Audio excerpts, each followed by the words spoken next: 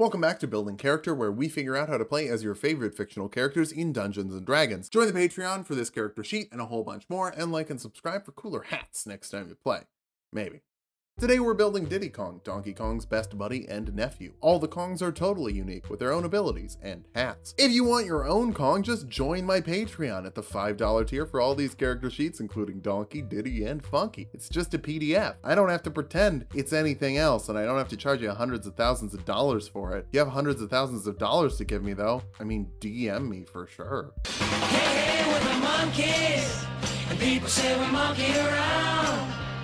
Let's start off with our goals for this build. First, we need to fly real high with your jetpack on. Next, we'll get our pistols out like one tough Kong. Finally, we'll make people smile when we play our tune. For stats, we'll be using the standard point array from the player's handbook. Roll for stats if you want, just keep your multi-classing minimums in mind. Dexterity will be number 1. Diddy needs those backflips and cartwheels that'll make you say, hoo-ha! Wisdom next, Diddy gets along great with the animals, even the ones who don't wear hats. Intelligence after that, despite living in a treehouse, Diddy is using some pretty high-tech stuff. Follow that up with charisma. Everyone loves Diddy, and he's so good at guitar, it kills people. Constitution is a bit low. Diddy's melons aren't very big and will dump strength. Donkey and Chunky can do the heavy lifting. Diddy is here to eat bananas and shoot peanuts, and he's all out of bananas.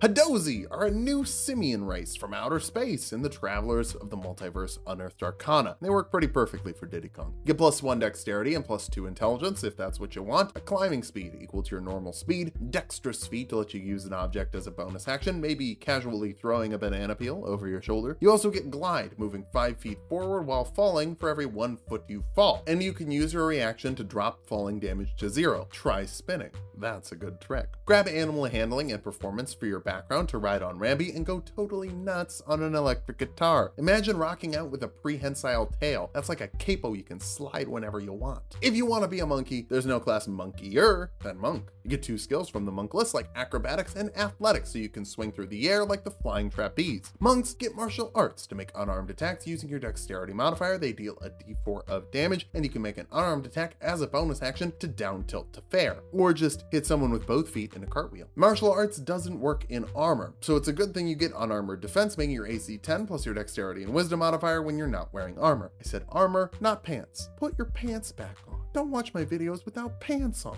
Second level monks get key points you can use to do cool chimp stuff like step of the wind to dash or disengage with a bonus action and double your jump distance. Can't be a platformer without a double jump. Patient defense lets you dodge as a bonus action. Everyone in Smash can spot dodge, but Diddy has the funniest animation, so his is the best. Flurry of blows lets you make 2 unarmed attacks instead of 1 with your bonus action. Worth pointing out, it doesn't have to be a punch or even a kick. It can be any part of your body if you want to whip people with your tail. If you don't like spending key points, why are you playing a monk? But also you get unarmored movement to make you faster all the time when you're not wearing armor. Hats aren't armor, and neither are pants. But wear pants, please. Third level monks can choose a monastic tradition. Drunken master monks are great at hit and run strings with the drunken technique, which allows you to disengage for free after you make a flurry of blows with an extra 10 feet of movement speed. It puts step of the wind on your flurry of blows and makes it better, especially with a climbing speed from Hadozi. You can also deflect missiles, letting you reduce the damage of incoming ranged attacks by 1d10 plus your dexterity modifier and monk level as a reaction. If you drop that down to 0, you can even throw it back with a key point. Save them for the drunken technique and just shut the damage down for free. Fourth level monks get an ability score improvement. Bump your dexterity first, since that will make you better as an acrobat. I could talk about slow fall, but you have better slow fall from Hadozi, so I won't. Fifth level monks get an extra attack, letting you make 2 attacks with your action instead of 1, or up to 4 with a flurry of blows. All the better, your monk die increases to a d6 here. You also get stunning strike, letting you force a constitution saving throw onto a creature you hit with an attack. Failing that, they're stunned until the end of your next turn. Monkey flip onto their face like a xenomorph and then box their ears. It should throw them off. Now that we're as monkey as we need to be, let's get some non-monkey things that make Diddy who he is. We'll do that as an artificer, making you a magical tinkerer to put tiny magical effects into tiny non-magical items, puffs of smoke, little messages, things like that. Just give it a nice wooden aesthetic. For spells and cantrips, light lets you Hado-see in the dark with your bad Hado-Z eyes. Mason wrote that joke, and I'm glad he did. Thunderclap forces a constitution saving throw on creatures within 5 feet of you, dealing 2d6 thunder damage to those that fail for a little simian slam, even if you're not as chunky as some of your relatives. Grease is a first level spell that makes a 10-foot square into difficult terrain, forcing a dexterity saving throw on creatures inside and knocking them prone if they fail. 10 feet is a pretty big banana peel, but that just means you get get to eat a very big banana first. Catapult throws an object of 5 pounds or less at a creature, forcing a dexterity saving throw on them and dealing 3d8 bludgeoning damage to those that fail. If your DM doesn't let you reflavor ranged weapon ammunition as peanuts, this lets you nut someone in raw.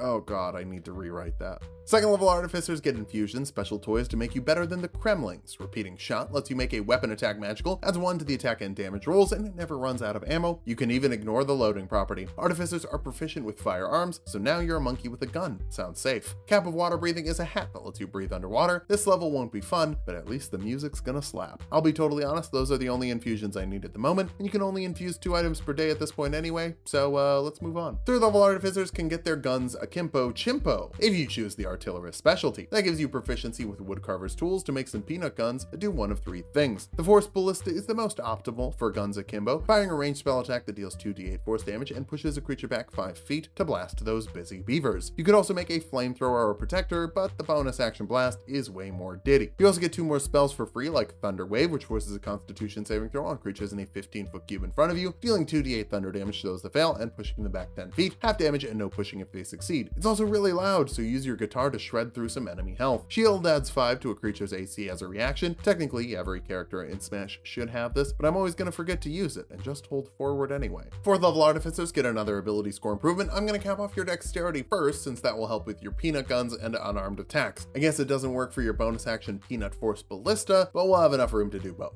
hopefully. 5th level artillerists get an arcane firearm, adding a d8 of damage to an artificer spell cast through it once per round. There are certainly options you could take, like Shocking Grasp, Firebolt, Ray of Frost, even Scorching Ray, free from the artificer list, but that would require a more liberal reflavoring than I'm already doing. I prefer far left reflavoring more anyway. You also get 2nd level spells. Shatter turns your guitar up to 11, forcing a constitution saving throw on creatures in a 10-foot radius. Failing that, they take 3d8 thunder damage, half as much if they succeed. Inorganic materials and creatures made of inorganic materials have disadvantage on that saving throw, so it's especially useful in a frantic factory. 6th level artificers get tool expertise, doubling your proficiency bonus with the skills you're proficient with, so woodcarvers, thieves, and tinkerers should help you make some cool infusions, like the Cloak of the Manta Ray, which lets you breathe underwater and gives you a 60-foot swimming speed, so it's just a full upgrade on the Cap of Water Breathing. Spell Refueling Ring lets you recover 1 spell slot of 3rd level or lower once per day, which is obviously better once we have 3rd level slots. 7th level artificers get Flash of Genius, letting you add your intelligence modifier to a skill check or saving throw within 30 feet of you, an amount of times per day equal to your intelligence modifier. Use your big brain to make yourself even more acrobatic. 8th level artificers get another ability score improvement or feat. The skill expert feat adds 1 to an ability score like intelligence. You get another skill like survival and expertise in a skill like acrobatics. It's really funny to me that you don't have to line up any of these on a modifier, so you can buff intelligence, grab a wisdom skill, and expertise in a dexterity skill. It's a very flexible feat, and Lord knows Diddy has some flexible feet, he holds things in them. 9th level artillerists get explosive cannon, adding a d8 of damage to your attacks with your eldritch cannon, and you can make your cannon explode, forcing a dexterity saving throw on creatures in a 20-foot radius, dealing 3d8 force damage to those that fail. Overcharging the peanut shot to make the gun explode does deal a lot of damage, but it's really hard to use, so just shoot stuff. You can also learn 3rd level spells. Haste will help you move like a monkey with a doubled movement speed, +2 to your AC, advantage on dexterity saving throws, and an extra action to dash, disengage, hide, or make 1 more attack per round. It's another way to shoot really fast with your peanut poppers. You also get Fireball for free from the artillerist list, forcing a dexterity saving throw on creatures in a 20-foot radius, dealing 8d6 fire damage to those that fail, half as much to those that succeed, letting you lob an orange grenade and watch the Kremlings kaboom.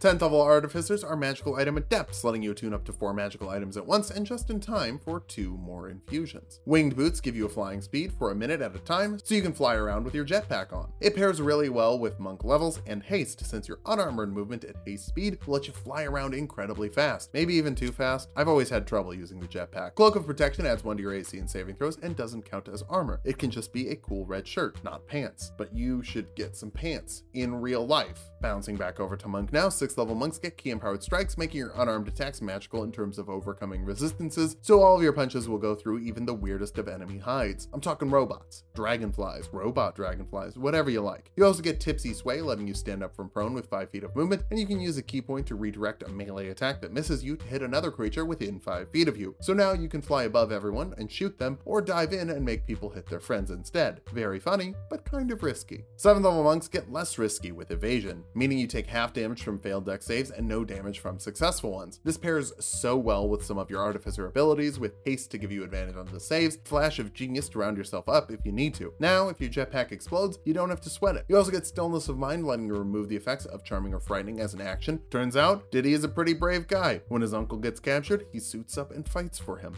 Twice. 8th level monks get another ability score improvement, bump your intelligence to shoot better with your intelligence peanut popper. We'll finish this off with some more artificer levels. 11th level artificers get spell storing item, letting you put a spell of 2nd level or lower into an item. Then other creatures can cast that spell using your intelligence modifier through that item an amount of times equal to double your intelligence modifier. I think you gotta load up on grease for bananas to spam for easy combos. It's the only way I know how to play Diddy. Our capstone is the 12th level of artificer for one last ability score improvement. Cap off your intelligence for the slipperiest banana peels and 2 more bananas in a spell storing item. It's a pretty appealing proposition, in my opinion. Now that we've hit level 20, let's figure out how viable this build is. First, an enhanced flying speed from winged boost, haste, and unarmored movement lets you hover out of range and shoot down any ranged attacks with deflect missiles. Honestly, that's going to be all 3 pros. The mobility helps you get where you need to go, especially if you also have Cloak of the Manta Ray, meaning you have every type of movement speed other than burrowing. And finally, you got ranged attacks to spam from the air, so you'll be consistent at dealing damage. For weaknesses, your HP is bad, somewhere around 100 depending on how you rolled, making you an easily squashed banana. You're also lacking strength, so you'll have to call in Donkey or Chunky for any heavy lifting. Finally, your damage might be consistent, but you're not putting out any huge hits. So if the enemy can heal, you might struggle to take them down, but you can just fly for 6 hours in your jetpack, so you'll probably win a war of attrition. This monkey is loaded up. Pairing Artificer with a martial class is always great, and getting monkey with it has some surprising synergy. Just watch out for a heavy hitter. It would be cruel to make this baby baboon plummet to his doom. Thanks for watching. If you liked the video, subscribe for more. We make 2 videos every week. Join the Patreon for this character sheet and a whole bunch more, and sub to Tulok and Mango for more Tulok fun.